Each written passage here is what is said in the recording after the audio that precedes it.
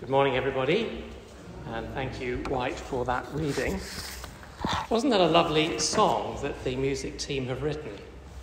It's a great thing, I think, for a church to write its own songs, and wouldn't it be great if in the fullness of time we had an album of songs that have been written by the music team? That would be a wonderful thing.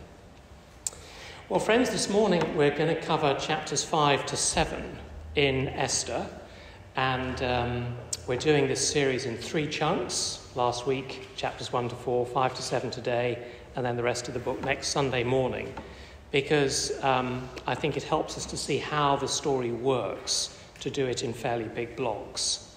But let's start by asking for the Lord's help in a word of prayer. Gracious God, we thank you that through the Lord Jesus, you have made it possible for us to come boldly to you as our Heavenly Father. And we ask that as we look at this portion of your word, that you would speak to us, that you would rebuke us as we need it, challenge us as we need it, and teach us as we need it. So please make this a special time for everyone here today, through Christ our Lord. Amen.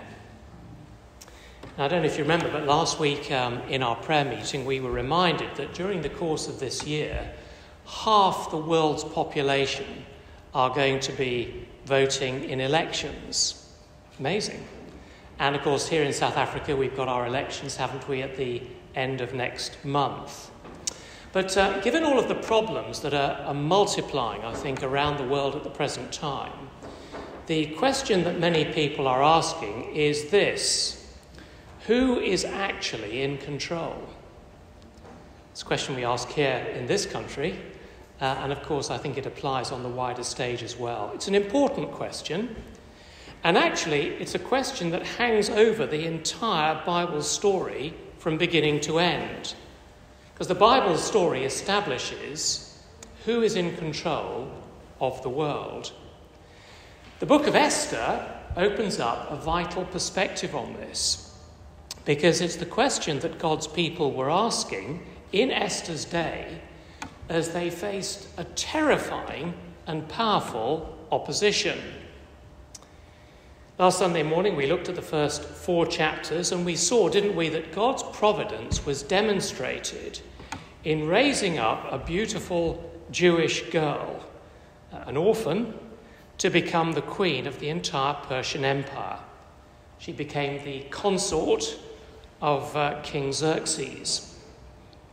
But then we also saw at the king's right hand a man called Haman. And Haman was an Amalekite, and therefore one of the sworn enemies of the people of God. And we saw that from the earliest days in Israel's history, the Amalekites had opposed and attacked the people of Israel, the Jewish people, at every opportunity. Now, at this point in the story, the part of the story we've got to today, Haman has persuaded King Xerxes to issue an edict authorizing the mass slaughter of the Jews. The date when this is going to happen has been set for 11 months down the road on the eve of the Passover festival.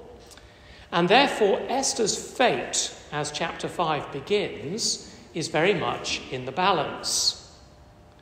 But Esther has a cousin called Mordecai. He's an official in the king's court. He's also a faithful Jew.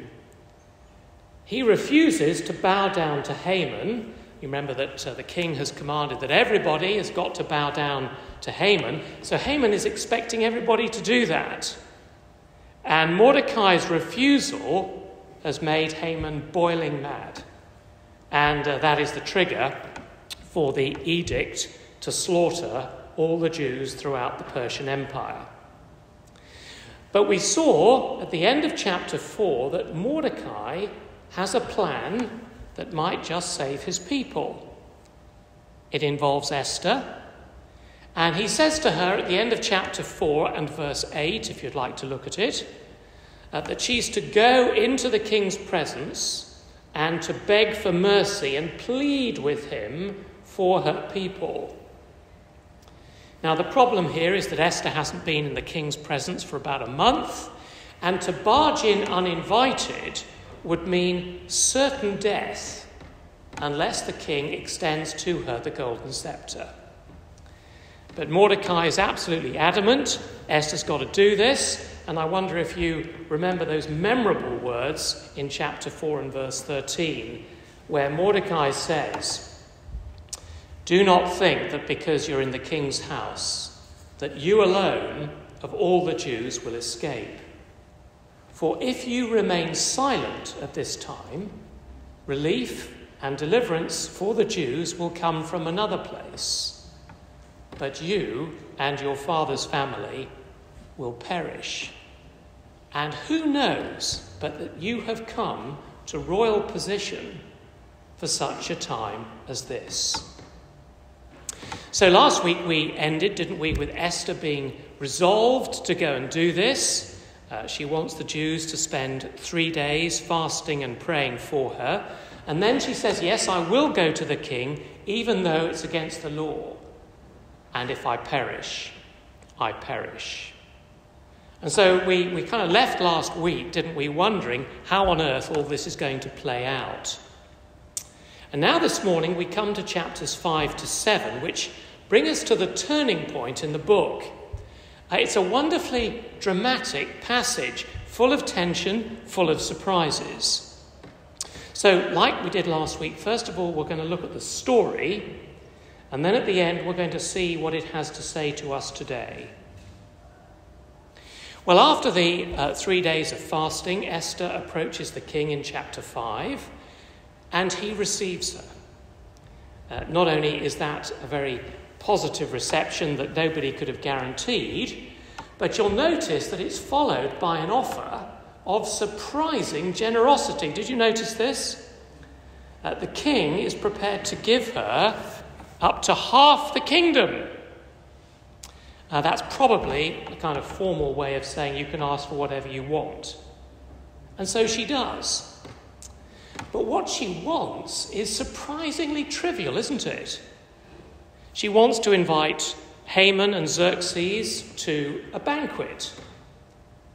Now, we're not let in on her strategy at this point, but it's good to have something positive to offer the king before she makes her real request. And we already know, don't we, from chapter 1, that Xerxes is very keen on a good banquet. He had 2 of them back in chapter 1, and she's going to put one of those on for him. Now, there's a lovely, lovely little detail which is easy to miss in verse 5, where the king, who we saw last week is famous for never making any decisions for himself, but always being led by other people, the king says, verse 5, "Bring Haman at once, so that we may do what Esther asks." So who's in control, really? Well, once again, the most powerful man in the world is following his instructions. And at the banquet, Esther is asked for her request. Very surprisingly, she says, "My request is that you come to a second banquet tomorrow night."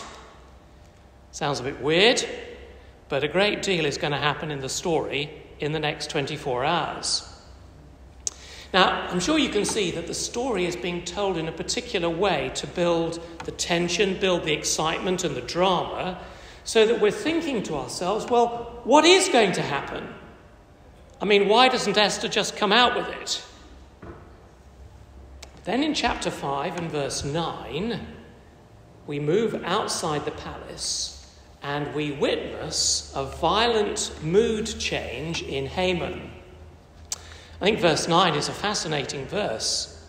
It says, "Haman went out that day, happy and in high spirits.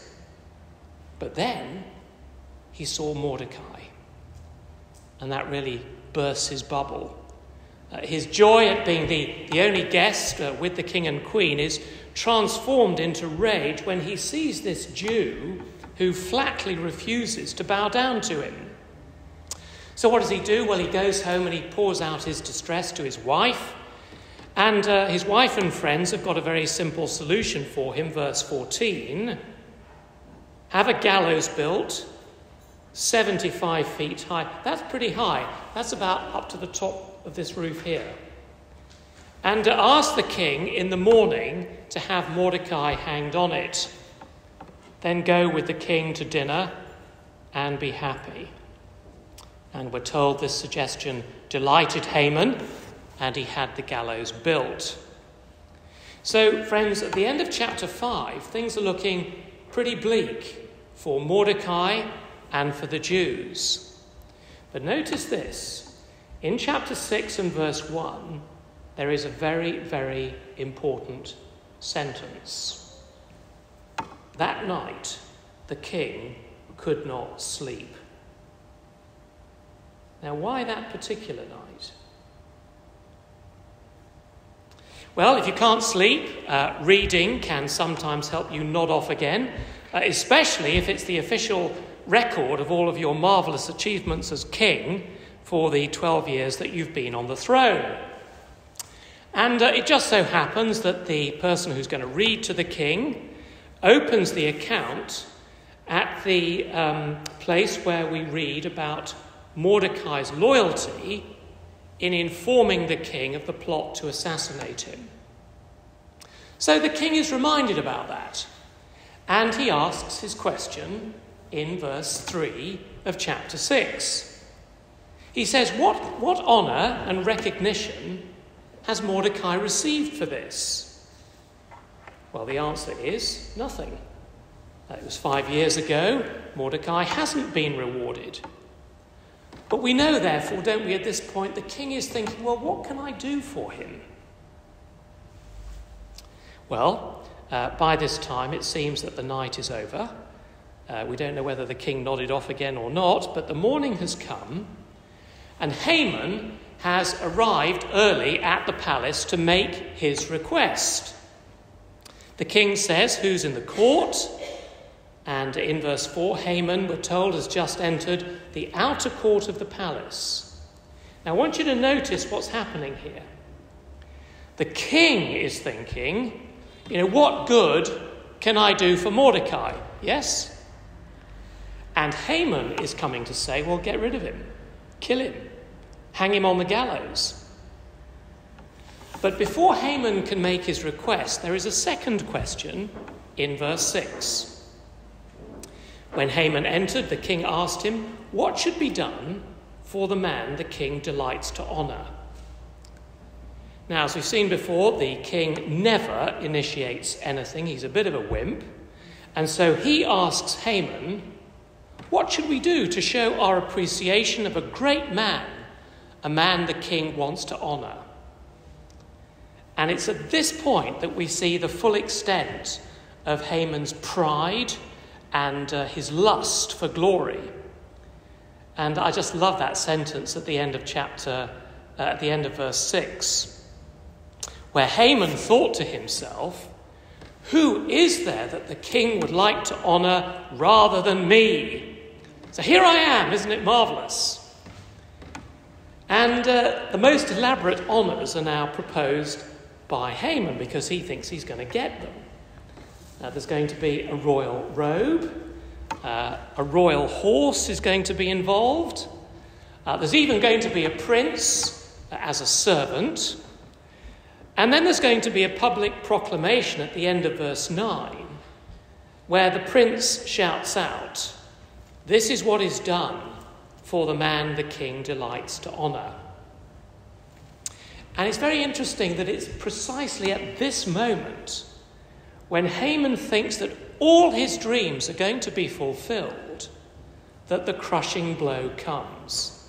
Have a look at verse 10. Go at once, the king commanded Haman, get the robe and the horse, and do just as you have suggested for Mordecai the Jew, who sits at the king's gate. Do not neglect anything you have recommended. Well, Haman's got to do it, hasn't he? I mean, there's no wiggle room there. And of course, he's utterly deflated. So afterwards, what does he do? He goes home to his advisors and his wife and family, tells them what's happened, and they see all of this as very ominous indeed as far as Haman is concerned. And I find their reaction fascinating. You'll see this at the end of verse 13 of chapter 6. Where they say, well, since Mordecai, before whom your downfall has started, is of Jewish origin, you cannot stand against him. You will surely come to ruin. Now, the background to that is that the Persians believed in plenty of gods, and they believed that the gods used to intervene in the lives of people in different ways. And here, it seems that Mordecai's family realised that if things are going... Haman's family realised that if things are going Mordecai's way, well, obviously, there's a powerful God that the Jews believe in who's kind of working out all the details behind the scenes. And before Haman has an opportunity to process this, you'll notice that he's whisked away to the second banquet, which Esther has prepared. So, chapter 7, they arrive at the second banquet, and the king asks the same question he asked before, chapter 7, verse 2. Queen Esther, what is your petition? It will be given you. What is your request? Verse 3, very important verse. Esther replies, if I have found favour with you, O king, and if it pleases your majesty, grant me my life. This is my petition. And spare my people. This is my request, because we've been sold for destruction and annihilation. Now you can sort of sense, you can feel the drama building up in the story. She's saying, I and my people have been sold to be destroyed, killed, annihilated. And she goes on to say, if it was simply that we'd been sold into slavery, I wouldn't have bothered you. But the reality is we're going to be slaughtered. Well, the king has got absolutely no idea what she's talking about. And so in verse 5 he says, well, who is he? Where is the man who's dared to do such a thing? And Esther says, the adversary and enemy is this vile Haman. Then Haman was terrified before the king and queen. Well, that's hardly surprising, is it? The king kind of storms out of the room in a rage. And Haman knows in his heart that the king has already decided his fate, and his only opportunity, his only chance for survival is to beg Esther to intercede with the king for his life. But again, Haman badly messes it up. Look at verse 8. Just as the king returned from the palace garden to the banquet hall, Haman was falling on the couch where Esther was reclining. And the king exclaimed, will he even molest the queen when she's with me in the house? I mean, it's the worst, isn't it, of all possible outcomes if you are Haman. There he is, he's been planning to kill the king's loyal friend, Mordecai. And now it looks like he's trying to molest the king's wife. And in the space of just two verses, he's arrested and he's hanged on his own gallows. Just look at verse 9, chapter 7. One of the eunuchs attending the king said, a gallows 75 feet high stands by Haman's house. He had made it for Mordecai, who spoke up to help the king. The king said, hang him on it. So they hanged Haman on the gallows he'd prepared for Mordecai. And then the king's fury subsided. Now, the picture here, friends, is a picture of complete and unexpected reversal. I mean, nobody could possibly have predicted this. So it looks like good news, but the edict, you remember the edict that the king passed for the destruction of the Jews, well, that still stands. So the Jews are still living with the threat of annihilation, even if their chief enemy has been executed. So what's going to happen to the Jews? Well, stay tuned for next week's thrilling instalment. But what are you and I to think about all of this today? Why is this intriguing story even in the Bible? Well, we just have to take a step back for a moment and remember that because the Bible is divinely inspired, it is always God's book about God before it is his book about human beings. And although the name of God is never mentioned in the book of Esther, the writer is very clearly giving us God's perspective on all these events at the centre of the most powerful empire in the whole world. For a start, God has placed his servants there, Esther and Mordecai. Humanly speaking, no one could have achieved that. But God has put them in just the right place at just the right time. And that, my friends, is teaching us that the government of the world is not ultimately in Xerxes' hands, however powerful he might appear to be. Because even when the book begins, Mordecai is already in the king's service. We're told he serves at the king's gate.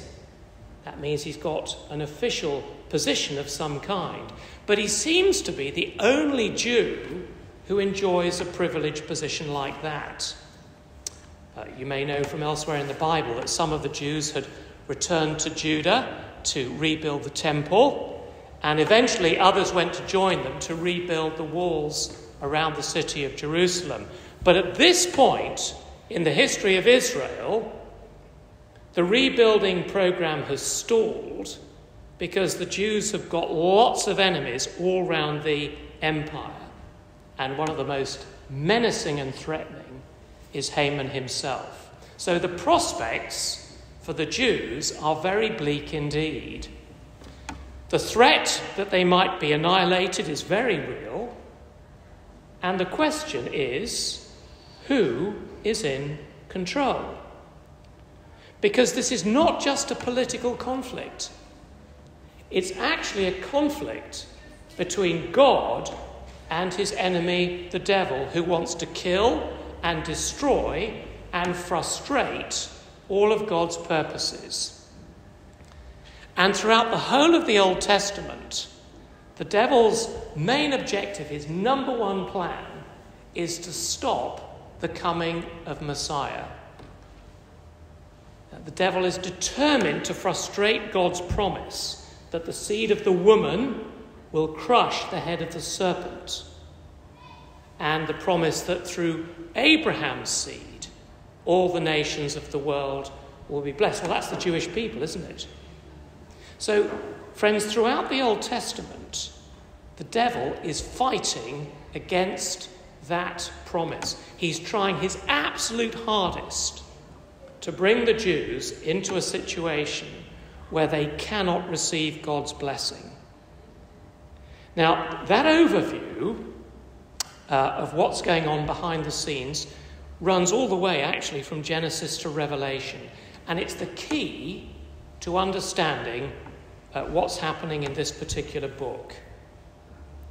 So, friends, I think we would expect to find in Esther themes that point towards their fulfillment in the New Testament and beyond. So you may remember that last time we said that in God's plan there is a line that runs from the Jews as the Old Covenant people of God, scattered throughout the empire, to the church as the New Covenant people of God. And today, well, we're on our way, aren't we, to our place in the new creation. But for the time being, rather like the Jews in the Old Testament, we're scattered throughout the world. And although the world was created by God and is ruled by God and is loved by God, it is also a world that is in rebellion against God. As John says in his first letter, it is in the grip of the evil one. And Haman is a classic example of someone in the grip of the evil one.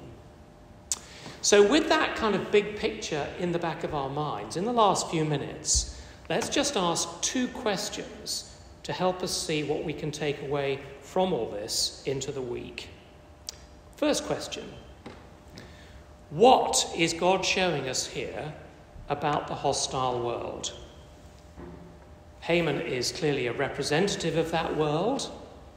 And we're told, aren't we, that Haman has been, I think we would say, super successful. Just look back to chapter 5, verse 11. We had this in our reading. We're told there that Haman boasted to his family about his vast wealth, many sons, and all the ways the king had honoured him. You need to know that in Persian society, many sons was a symbol of success. They said actually that having many sons was second only in prestige to success on the battlefield. And Haman regards himself as tremendously successful, seriously important. He holds an important position in the royal court, and he especially prizes the fact that he's above all the other nobles and all the other officials. And in verse 12, chapter 5, he says, "I'm the only person that Queen Esther has invited to accompany the king to the banquet that she gave." But you see, he couldn't be more important in his own mind. He's obsessed with himself and his wealth and his position and his achievement. He's worshipping himself. Now, friends, that is the number one characteristic, isn't it, of the world in rebellion against God. And that's why Mordecai's refusal to conform is so hateful to him. It enrages him. And although he's totally satisfied with himself and everything he's got, he says very tellingly, doesn't he, in verse 13 of chapter 5, "All this gives me no satisfaction as long as I see that Jew Mordecai sitting at the king's gate." You see, Haman is never satisfied. He's always looking for more personal glory. And again, that's what the world is like, isn't it? This is where human nature will take every one of us, apart from the grace of God. Looking for celebrity status, wanting the biggest following on social media. We've got to be important. It's all about me. And that's why, you see, Haman automatically thinks that Xerxes wants to honour him. I mean, in his mind, there's never a flicker of doubt about that, which is why, of course, he proposes that ridiculous display of pomposity and pride. And yet, his situation is far more fragile than he thinks, because within 2 days, he's dead. His friend Xerxes, who has favoured him so highly, has become his executioner. So the point is, friends, that just as Esther had to live in two worlds, the world of her Jewish upbringing and the world of the Persian court, you and I also have to live, and we do live, in two worlds. As Christians, we live in the world of God's kingdom, but for the time being, we also live in the kingdom of this world, the world in rebellion against God. It's all under God's control, of course. He's the God of all of it. But, friends, we shouldn't be surprised when we see evil expressing itself in this way. I guess in our culture, evil is exercised and expressed in the the madness of political correctness, corruption in government, the drip feed of anti-Christian poison in social media. But you see, we shouldn't be surprised by that, but we shouldn't be alarmed by it either.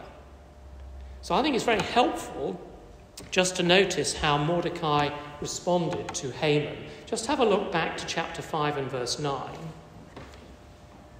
Verse 9 says, Mordecai neither rose nor showed fear in the presence of Haman. Now, I think he's modelling a really important principle for us. The principle is, fear God and you will not fear men. What an important lesson that is. And that's the perspective, you see, that's governing Mordecai, that's way bigger and greater than all worldly power. So for that reason, the second question we should be asking at this point in the book is, what does this story teach us about how God is in control? That's important for us to know, isn't it? Because God has given us a window into the world and the way the world operates, but what about God and the way that God works in a hostile world? Well, as we're starting to see, this book reminds us that God overrules everything.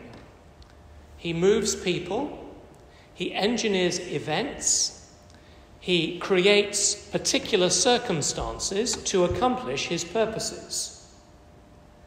And I think that's what Haman's family realise. Because their message to Haman at the end of chapter 6 is absolutely astonishing if you think about it. Verse 13.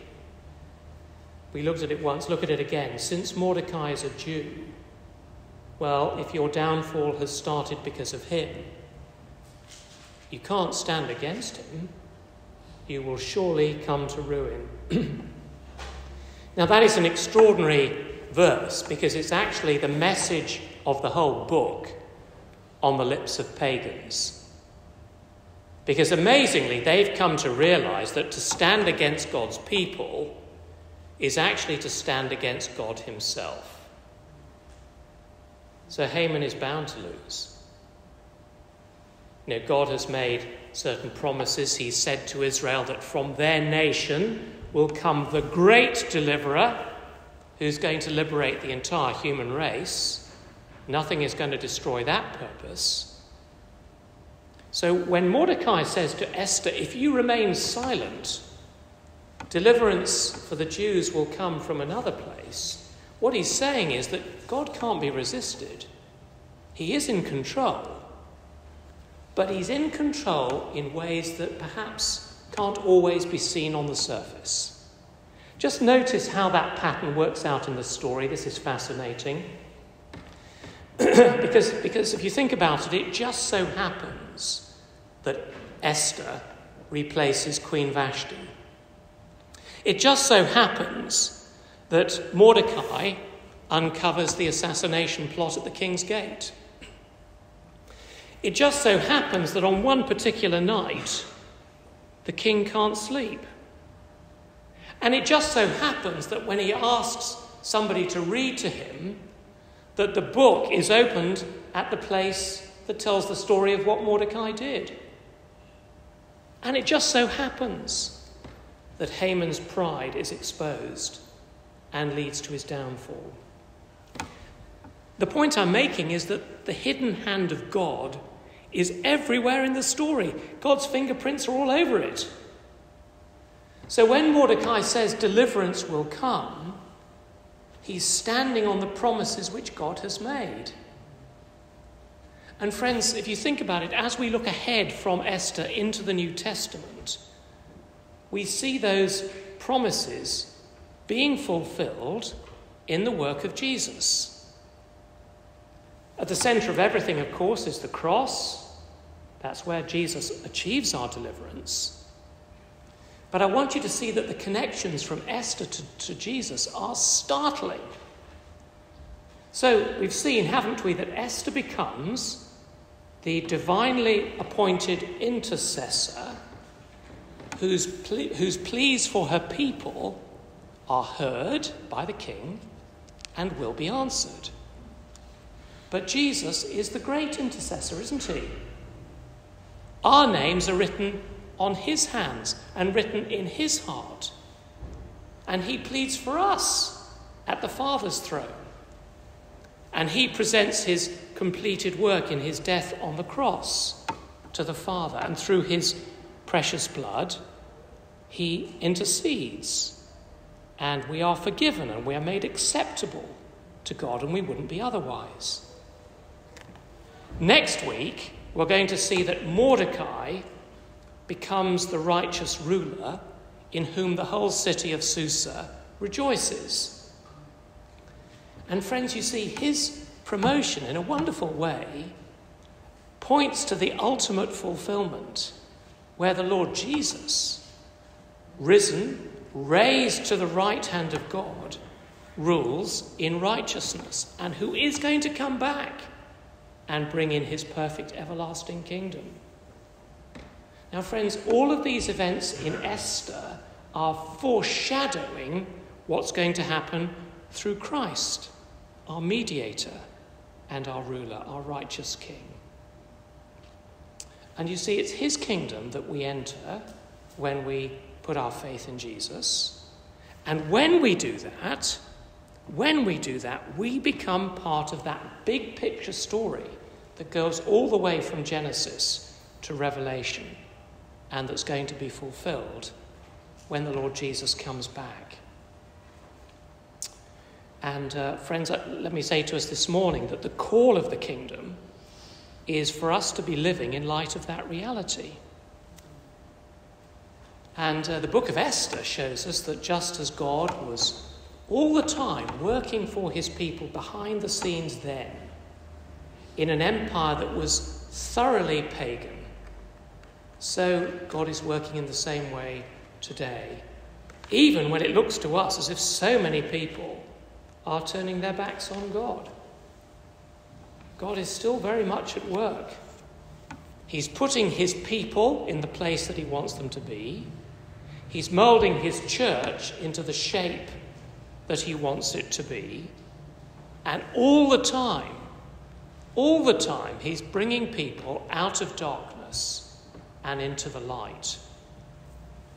So, for example, in the United Kingdom, whereas I'm sure you know the established church has been in steep decline for several generations, there is today talk of revival in certain places. In fact, just this week, The Spectator, which is a political journal, popular political journal in the UK, ran an article reporting a recent and totally unexpected awakening to the Christian message among writers and prominent thinkers and leaders. I mean, it's so surprising, it's so unexpected. At the other extreme, think of Iran. Iran is where Esther was. Esther was in Iran.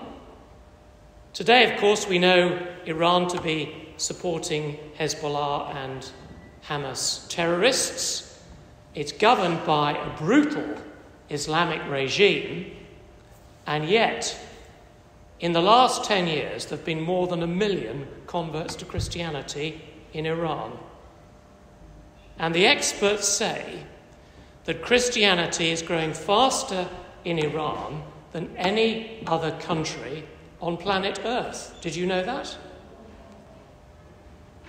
And because of the similarities in language and culture, the revival in Iran is gradually spreading across the border to Afghanistan, where today Christianity is growing almost as fast as it is in Iran. So you see, friends, God is assembling his people. And it's a vast multitude that no one can count. And he hasn't forgotten South Africa, because right across the country and in this city, there are people that God has raised up and is raising up. And if we're trusting in Jesus, we're in that number.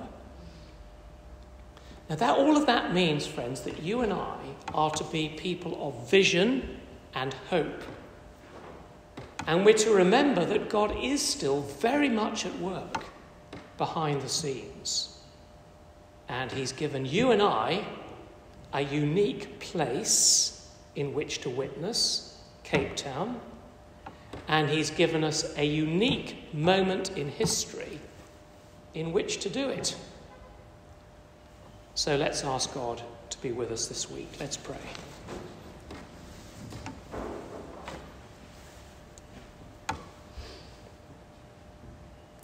Heavenly Father, we thank you for the way that these chapters open up your sovereign will, which you were working out in ways that no one could see at the time. When we look at the history of the church, we see that pattern repeated again and again across the world. And we pray that you would give us faith to see that our lives are not random, that it isn't an accident that we have the job that we have, or that we're living in the place where we live, or that we're in the family that we're a part of. So, Lord, please give us the right perspective on your sovereign will and help us to live lives that glorify you. For we pray in Jesus' name. Amen.